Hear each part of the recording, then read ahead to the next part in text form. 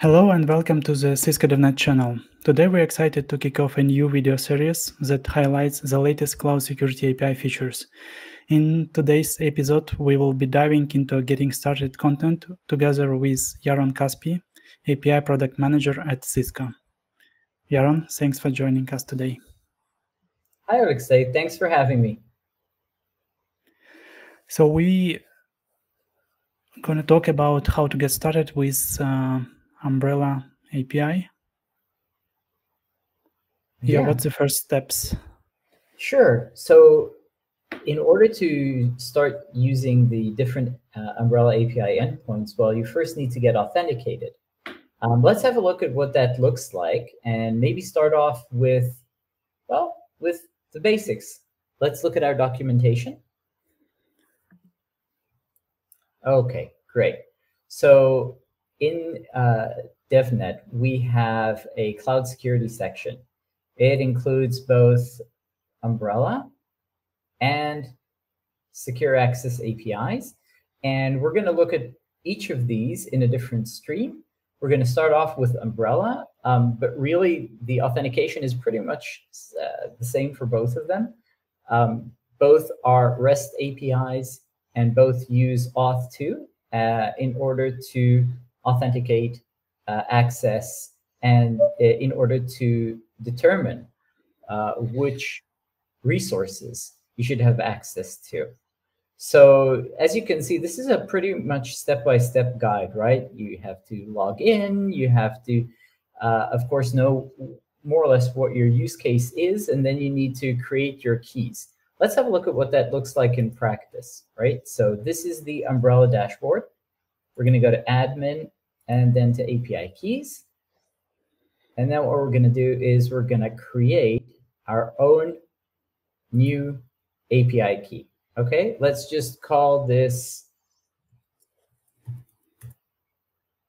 Stream 1. We can give a meaningful name. We can give, a name that is very specific to our integration use case. It doesn't really matter. We can also give a description. And as you can see, it's complete free text. And then comes the really important piece. The really important piece is determining what this key will be able to do.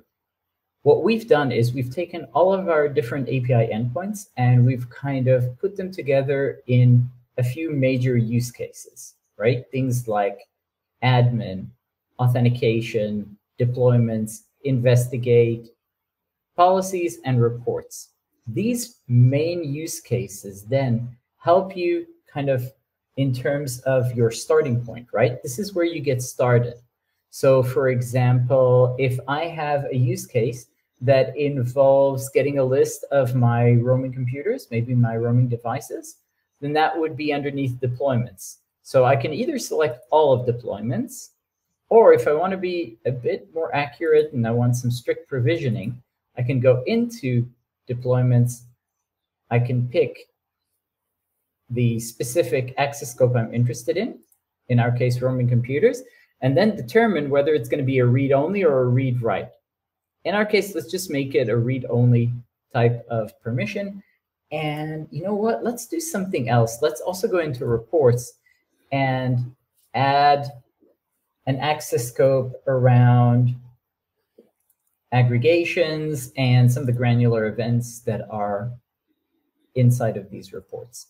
As you can see, when I add each access scope, it gets added to this right pane. So you have an understanding and you can basically control what each API credential can do.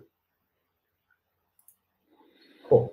So once we've selected these scopes, the next thing we can do is we can set an expiration date for the API key.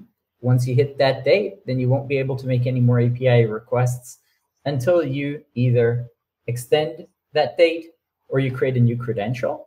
And you have another option here around network restrictions. For example, if you want to only allow API access from specific addresses, you can do that as well. Let's go ahead and create our key. Great.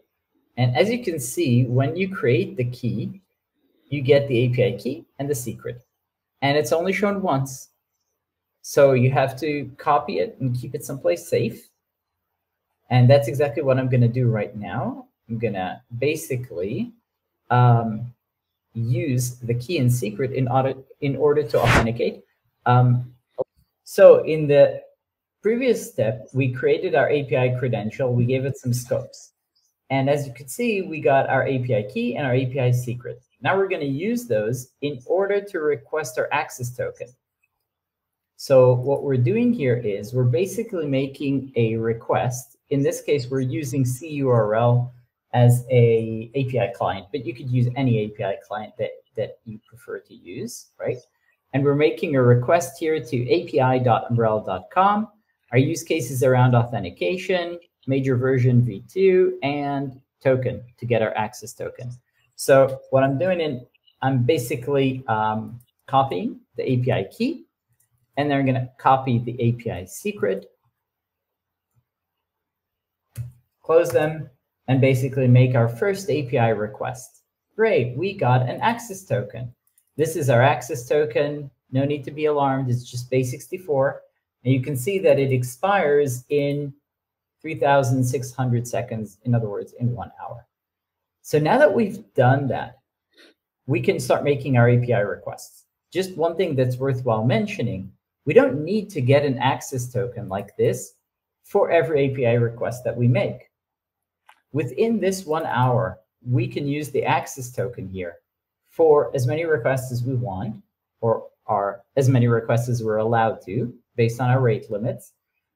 And only towards the end of that hour should you request another access token, right? So that you can continue with the execution of your integration, right?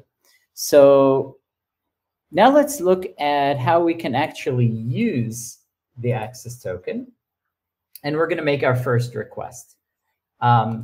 So our first functional request, right? So we're going to make a request here to api.umbrella.com. Our use case is going to be deployments. Again, major version is v2, and we're going to be calling roaming computers. We want to get a list of our roaming computers, okay? And note here that in order to authenticate, we're using the authorization bearer header, and we're just going to plug in the access token that we just got. We're going to close these quotes, make our first request, and there we go. We get a list of our roaming computers.